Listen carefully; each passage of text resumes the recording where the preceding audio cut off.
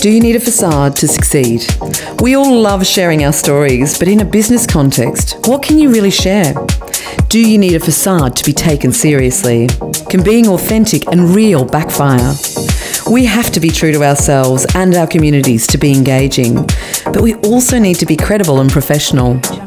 We unpack this further with Amy, Steph and Jess, Audrey, Caitlin, Rachel and Kylie to find out how they balance authenticity and professionalism.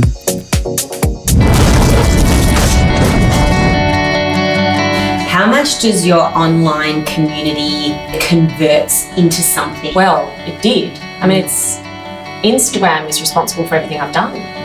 One day a girlfriend said, why don't you set up an Instagram account just for fun? And I said, what am I going to do with that?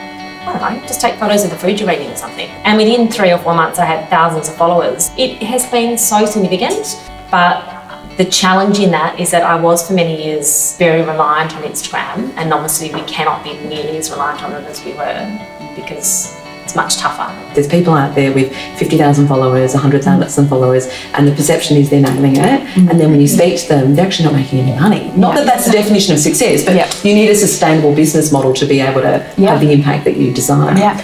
I thought that if I created this facade and spent a lot of money on a website and created a brand, and I didn't want to make myself the brand because I wanted to be able to scale the business and step back over time, that it would look more professional and it would create this image that I was big, not small. And what I learned, like, people don't give a shit about the brand.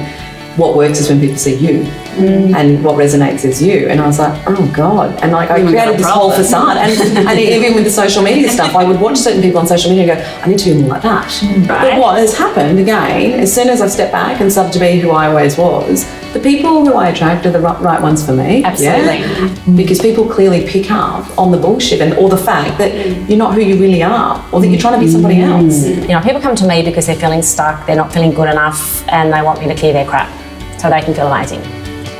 So the pressure that puts on me in terms of the amount of vulnerability I can show online has been a very interesting challenge. When I see people who I think, oh, they're doing something exciting, I think, what are they doing? Oh, they're celebrating their unique selves. They're showcasing what they're really good at.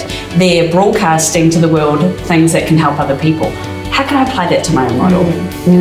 I think for us, we always say just like stay true to yourself, find something that you're really great at and don't waver from that. Our following kind of found us, and now we have like these quirky, fun fans that like love what we love. And I think that was really crucial that we kind of like stuck with what we believed in.